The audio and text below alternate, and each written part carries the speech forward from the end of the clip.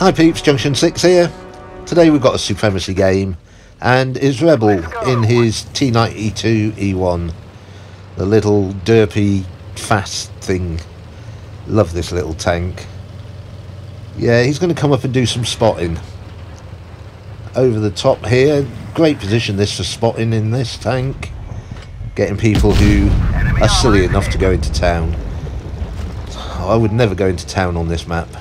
Always take the high land if you can. But they've decided to go into town. Our green team are a bit undecided where they're going to go. Kind of just milling around at the moment. While they're doing that, Rebel can put some damage in. We've got one guy in town in the A base. They've already got the B base. Looks like there is only this Progetto up here. He's not going to go into the C base, so this Progetto doesn't know he's coming. Put a massive HE shot into the back of him. He's going to come around now. Still not going to go into the base. They're taking the A cap. We've got a guy in the C cap. The guy in the Progetto decides to run. Can't outrun a shell, mate, so he's gone. Alright, we've now got a base each. Supremacy is all about thinking ahead. What bases we need, what bases they've got, what tanks we can shoot, and what tanks we can't shoot. Can we get this guy? Yes, we can. We've damaged them. Now, obviously, if you lose tanks, you also lose your Supremacy points. So you don't want to lose tanks. We're down on tanks, so we're down on Supremacy points. So the two ways to get those back is either kill tanks or take bases.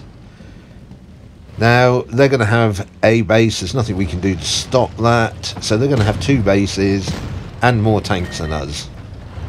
We've got the high ground, which is good. But if they just stay there and don't move, they are going to win. There's no need for them to push out.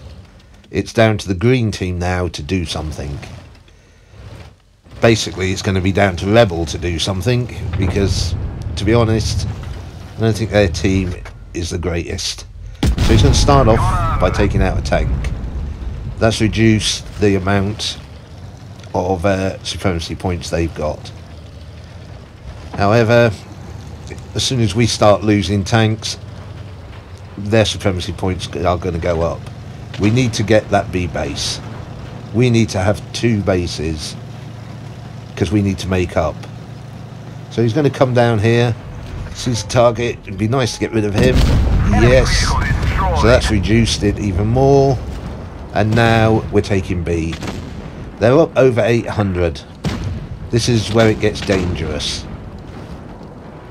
We're still over 200 Supremacy points behind. We're going to have to take A, because otherwise they can still just tick this out. They've got 3 tanks, we've got 3 tanks. If they take the B base back, we're in trouble. So Rebel's coming across,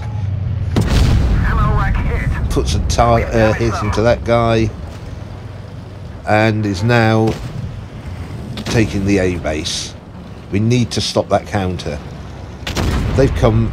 Nice bounce, nice bounce. They've come back.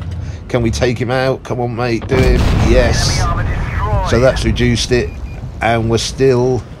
They're not gaining any more points. Another low hit point target coming in. Why this guy's coming in, I don't know. Because as soon as he dies, we get some more points back. Alright, we're ahead now on Supremacy points. We've got 2 guys in this base, so it's going to click along a lot faster. So now we're ahead. We don't need to do anything, just not die. And so we're just going to run away. We're going to win this by not dying. And they do. That's how you play Supremacy. You've got to know when to attack, when not to attack, and of course get a mastery.